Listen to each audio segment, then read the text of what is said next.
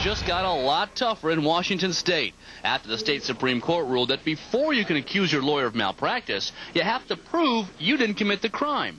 Your protection is based upon the fact that you have been harmed, and you're not harmed if you're guilty.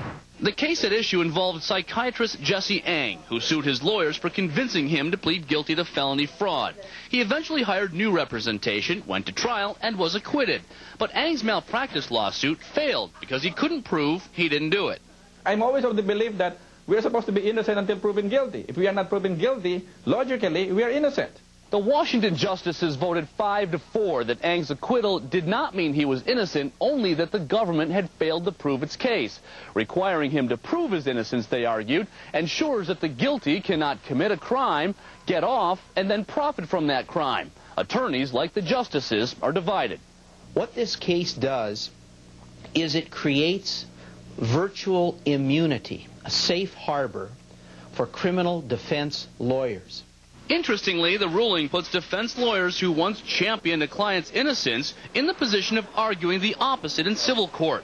Justices who voted against the decision fear the ruling protects incompetent or legitimately negligent attorneys.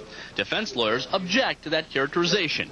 They would never, in my mind, upholding their own oath, make some decision I'm going to do less of a job because he can't sue me anyway, because that's not what drives lawyers. It's a profession, not a business. But with big malpractice judgments and high insurance premiums, bad lawyering can get expensive, except in Washington State, where Jesse Ang is appealing to the High Court to reconsider a ruling that makes him both not guilty and not innocent.